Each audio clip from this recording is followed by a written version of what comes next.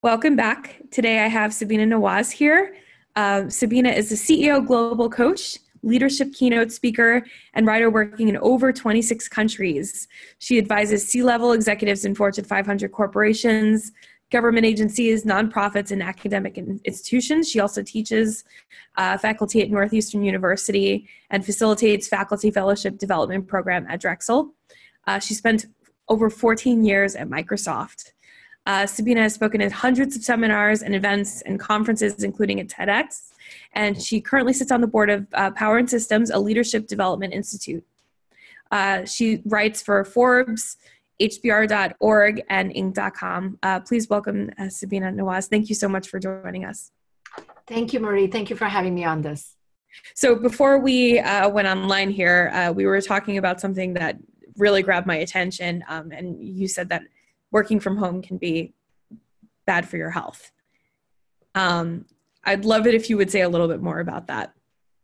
Absolutely. In fact, this week, my article on Thrive Global talks about the 3 hidden health hazards of working from home. And there are many ways in which, for those of you who are not used to working from home, if you're not mindful, it can really sabotage your well-being. When we're working from home. There are at least three different ways. One is working from home is bad for your heart. 2, working from home is bad for your kidneys. And 3, working from home is bad for your teeth, or can be bad for all of these. Heart health. As many of you already know, the term that sitting is the new smoking. Mm-hmm. We don't move enough in our corporate jobs already. However, when we're in a work situation, even if we have back-to-back meetings, we finish one meeting and we get up and we walk to the next meeting. Whereas when we're tethered to our screens, somebody yesterday described it as a ball and chain. You have one meeting finished and the next meeting is on, sometimes in the exact same Zoom line, back-to-back. There is no time for movement and breaks. Mm-hmm. And I can talk about how you address these things as well, but so it's really harmful because we are not moving at all. People are complaining about back pain already, and it's not just because they're using bad chairs, which I would encourage you to also upgrade if you're able to. If, for instance, you're not spending as much money eating out, maybe you can invest some of that in a great ergonomic chair. But it's also not moving. Your kidneys, either people are not drinking enough water or they're not going to the bathroom often enough. Yeah. Because again, they're back to back to back to back and not taking that time for breaks. Again, there are several ways in which you can address that, but it can be harmful to your health. Mm-hmm. And the third one is we are not brushing our teeth. So Dan Ariely, who works at Duke University, has done some phenomenal research. One of the things he likes to say is that the best kept part of our bodies are our teeth, not because we're meticulous about our dental health, but because of social acceptance and what that means to us as human beings. Mm-hmm. And we don't want to be rejected by other people because our breath smells bad. Yep. Mm-hmm.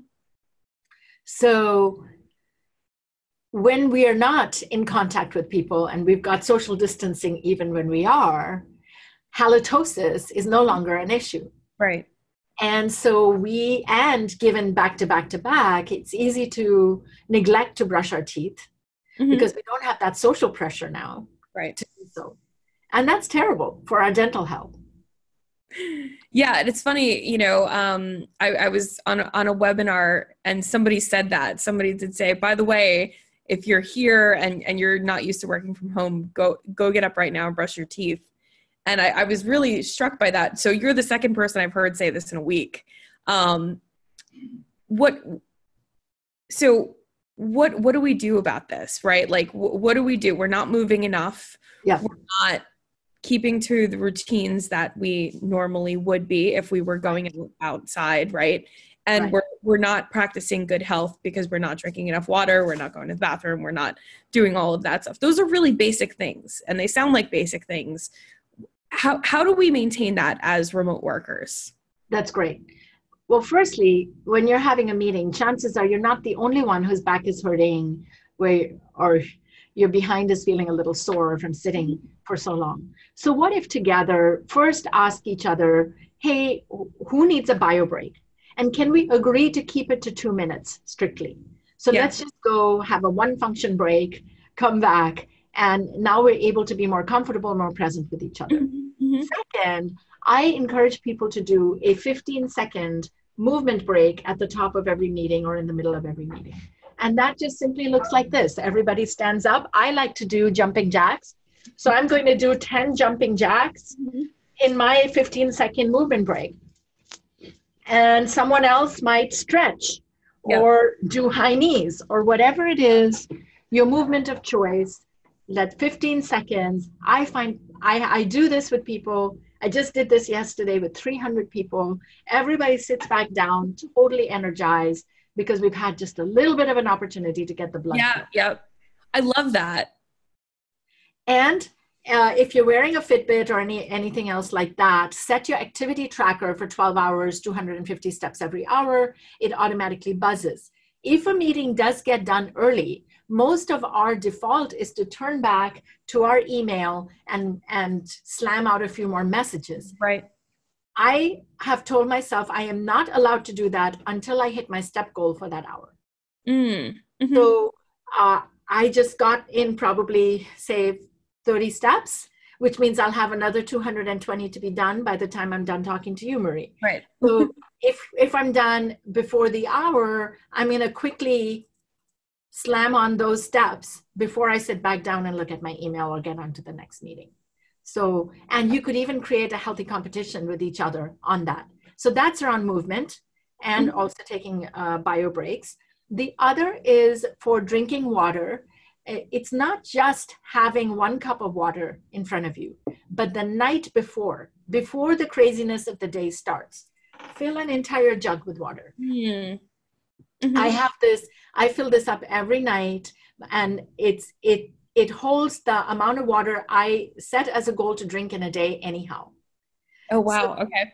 So as the day progresses, I'm on the West Coast, so you can see I'm about halfway through my day, and I'm halfway through the jug of water. Yeah. And it's great because while working from home can be hazardous, it can actually be great for your health, because I might end up drinking more water this way than I normally would have. Mm-hmm. And, oh, by the way, as a side note, I do the same with my vitamins. I have 5 vitamins I take during the day. I don't like to pop them all up all in at the same time, because it kind of gets stuck in my throat.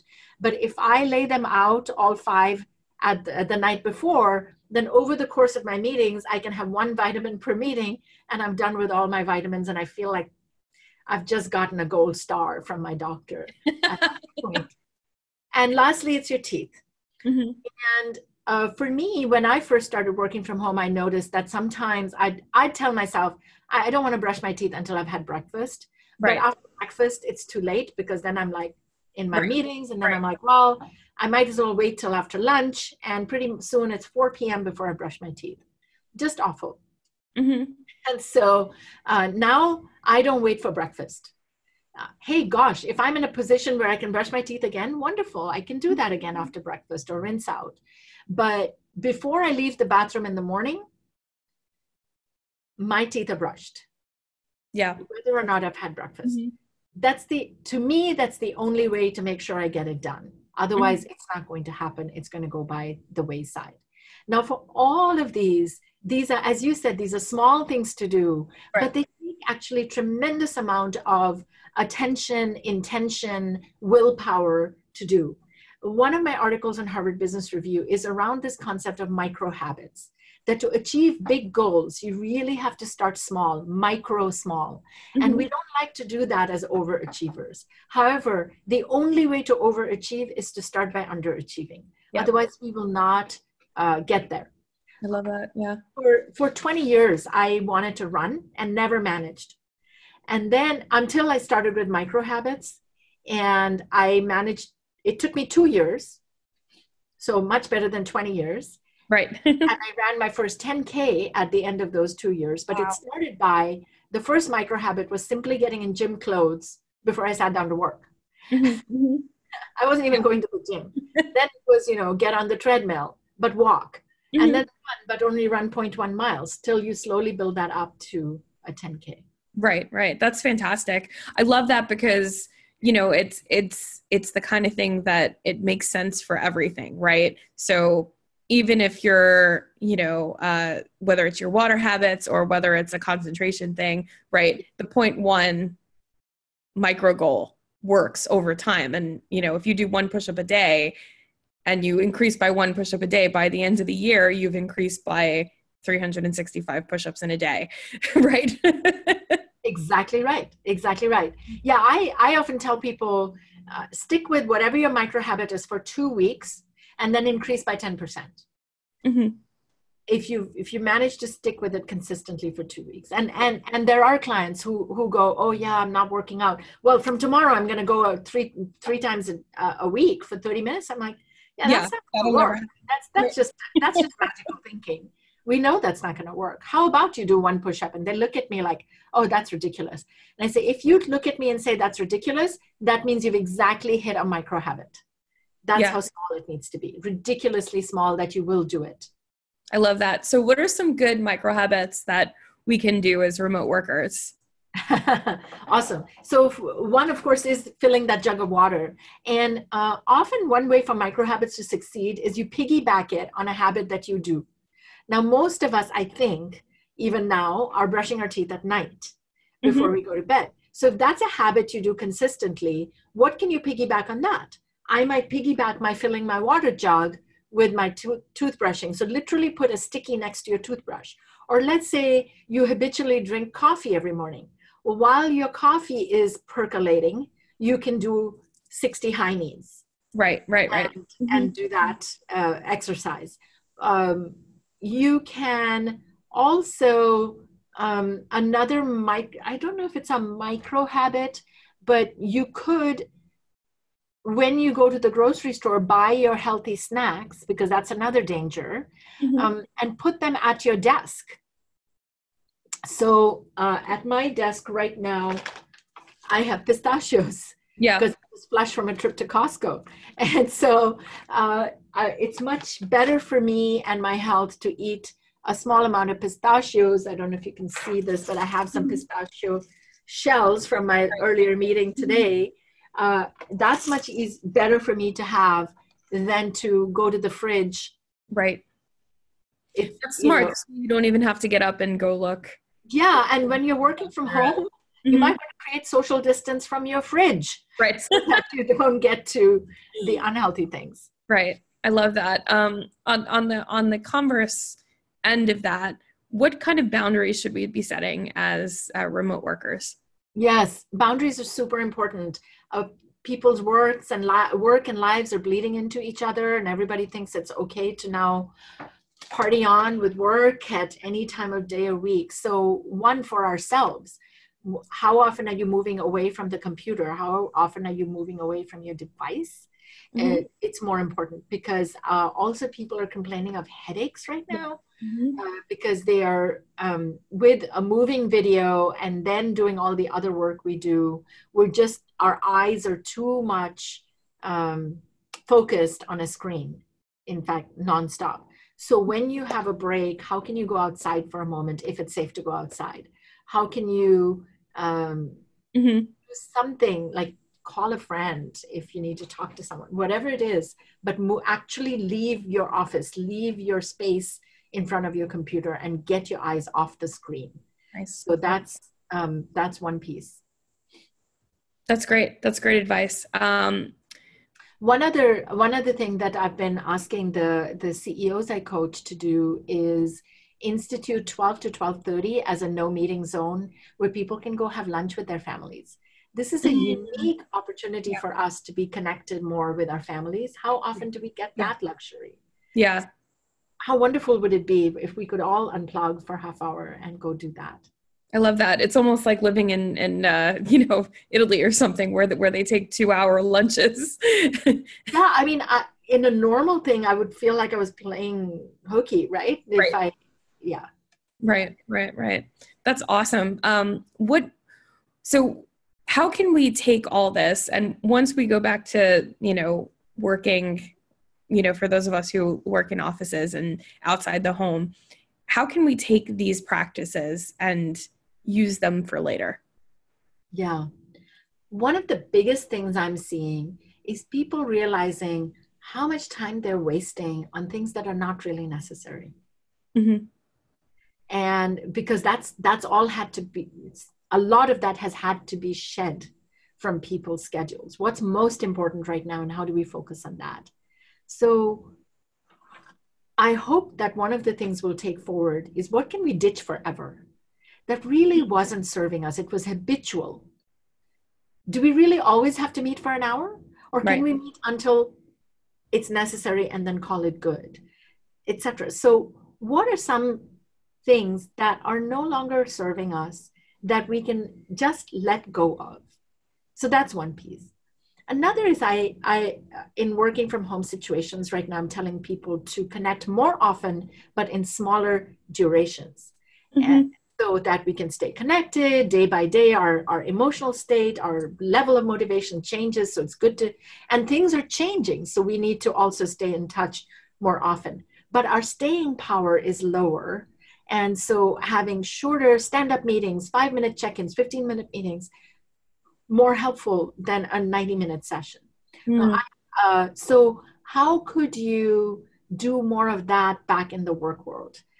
Long before this crisis, I had written about converting most of your 1-hour meetings to 45-minute meetings. I truly believe that the majority of the 1-hour meetings can actually be done in 45. If we have the forcing function of 45, we're going to be less wasteful with our time and more focused. Besides, in most organizations, meetings start at least 5 minutes, if not 15 minutes late, because somebody's rushing in from the previous one. Right. So, and instead of having a meeting go from 1 to 1:45, have it go from 1:15 to 2. So it removes your reason for being late coming into the meeting. Mm-hmm. It gives you a moment to have that movement break, drink some water, go to the bathroom, whatever you need to do to take care of yourselves. And you know that you have to stop at the top of the hour. Whereas with 1:45, we kind of go, oh yeah, but we can really. Right. I love that. I love that so much. That's something people don't think of, to start at 1:15. Yes. Right? You know? I think, yes. And on the other side of the spectrum, Marie, I think 5 weeks ago, if somebody had told me, hey, Sabina, I want you to run an offsite for a C-suite and that needs to have a really difficult conversation, or I want you to run an offsite for 17 people, or I want you to do a workshop for 300 people, all by Zoom. Yeah. I would have said, no way. Yeah. It's impossible. Right. And I have done all 3 of those things in the last 2 weeks. Right. So what can we learn from there when we go back to work? Which is, what do we think is not possible? And if we took away all resources, would we say it was possible? Wow. Interesting. So do you think, given that you facilitate these things that 5 weeks ago you would have said was impossible, do you think that remote work will become more the norm where it has been possible? Do you think we'll be doing more online? Do you think that, or do you think we'll be eager to get back? I think it will be a blend of the two. There are people who are really eager to get back, who are, and or that their home situation is not a conducive situation. Right. Sometimes maybe not even a safe situation. Right. From where to work. So there are many reasons why people want to go back to work. And I think that we can be, at the very least, I think what will happen is that our online meeting hygiene will get a lot better. So in a lot of cases, we have people in, say, headquarters who are all sitting around a conference room table, and then 1 or 2 people calling from Asia Pacific region or Europe or whatever, if the headquarters are in North America.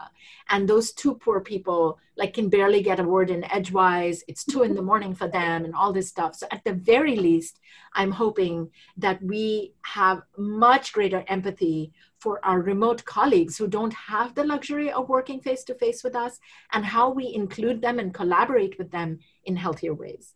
I also think that there are efficiencies to be gained with doing some things remotely for everyone, where we maybe save the commute time if people want, say 1 day a week or whatever.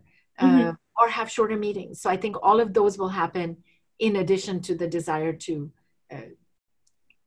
collaborate across the hallway with each other. I love that. I love that so much. It's heartening to hear that we've actually developed some really great habits from this, right? We've developed some, we've innovated literally in a matter of weeks. You're doing these things that you never would have done online before, right? No. What are your best tips for running a good meeting, especially with something like a high stakes thing where you have to have a difficult conversation? Yeah. So the first thing, especially in times like this, is a check-in. And just so your check-in doesn't last all the way to a checkout, it's a one word, one sentence check-in. One word that captures where your state of mind is right now, and one sentence that elaborates on that a little bit.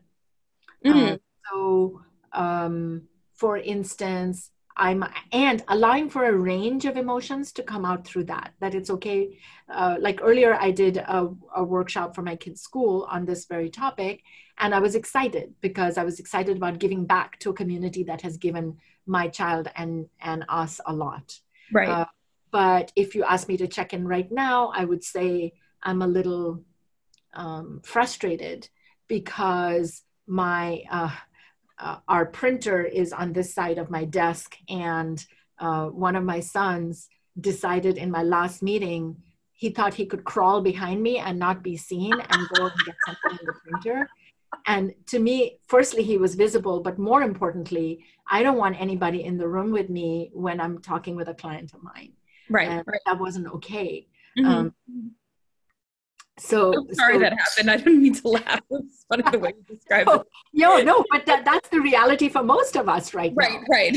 And in most cases, what I say is that's going to happen sometimes. And you just, instead of awkwardly trying to hide it, invite that person, introduce themselves, and facilitate a quick exit.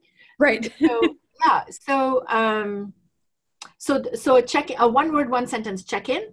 Also, I work with some executives who are deaf, and I have learned a lot from them about the power of using not just your voice, but your body language. And so there are several great tips around body language. That was the only way I was able to run an offsite with 19 people. Is it would have become really inefficient if we hadn't used some of our signs, if you will. So if I asked a question and the answer was yes, people would just do a one thumbs up. Or in American Sign Language, you can do this, which is like knocking on a door. And then if you like an idea that someone else has said, instead of now wasting another 5 sentences, essentially saying the same thing, just do 2 thumbs up. If you want to say something, because on the computer, your voices cancel out if more than one person is speaking at the same time, raise your hand. And as the moderator, I can then create a batting order and go, okay, Joe, you're first, Henry, you're next, Fernanda, you're second, third, and so on. And then I can call upon you that way. So using signs to help accelerate and embellish the communication that we're having. And similar to the check-in, you can also do a checkout at the end of the meeting. One word that captures what your state of mind is right now, leaving this meeting. Or one sentence that says, what struck you as you had this conversation? Which, as the convener of the meeting, can also give you really valuable feedback on what worked, what really landed. That's great. That's excellent advice.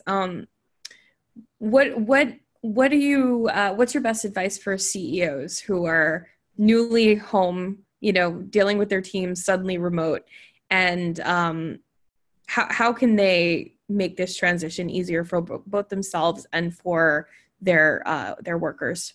Yeah, there's so many things. And if I were to keep it to a few, one would be to understand that not everybody is in their situation.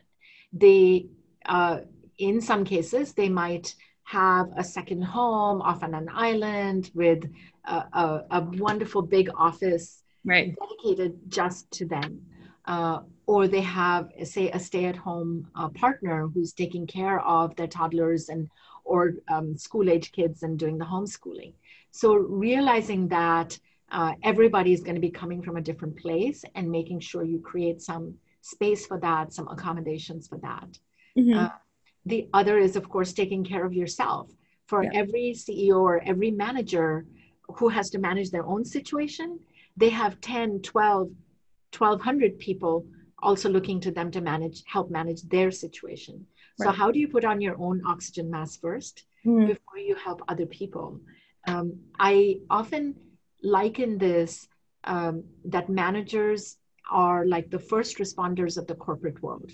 Now, clearly, not as dangerous a job. First responders are doing a lot more, but metaphorically speaking, they are there to take care of a lot of other people, and none of us has enough equipment, tools to do that. So what are your personal protection equipment needs that you can go fill? That jug of water, that night of sleep, that exercise, before you take care of everyone else. Otherwise, it's really hard. I love that.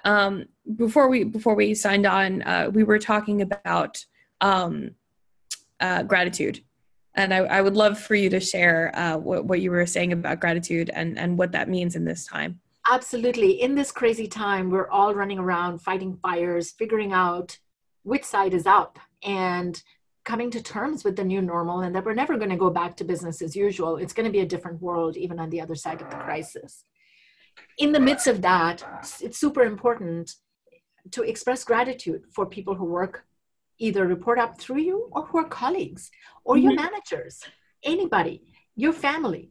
We are all going above and beyond by default right now in this time. We're all doing the best we can. So how do you express a gratitude? And oh, by the way, there is tons of research that shows expressing gratitude is actually good for you. Yep. So if you're not doing it for them, at least do it for you. It will make you happier and healthier if you take the time to express gratitude. How might you do that for workers?